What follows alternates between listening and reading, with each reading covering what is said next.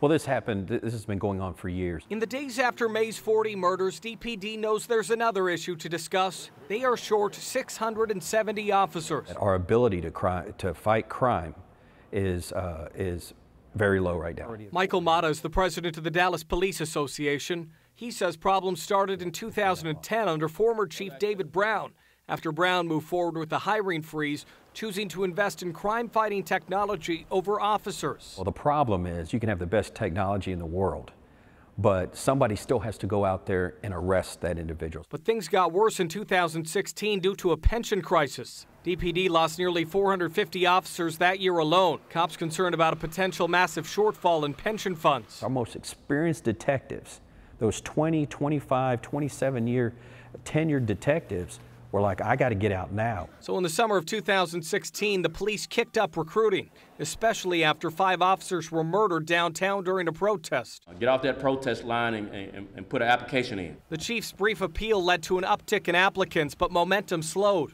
The desire to serve the citizens of Dallas has not changed. Sheldon Smith is the National Black Police Association president and a DPD sergeant. He says Dallas just doesn't pay as much as other departments, and there's this. We're an older department now. By the end of the year, the department hopes to hire 230 more officers, but 240 are expected to retire. On top of all that, there's another issue everyone's talking about. Our morale is really bad now. And that's just being honest. I mean, don't ask me a question you don't want the answer to. A lack of confidence in Chief Hall and other leaders has some officers asking an important question. Why am I going to get up every day, put this vest on, and risk my life and my future with my family when nobody's going to back me? In Dallas, I'm Alex Rozier.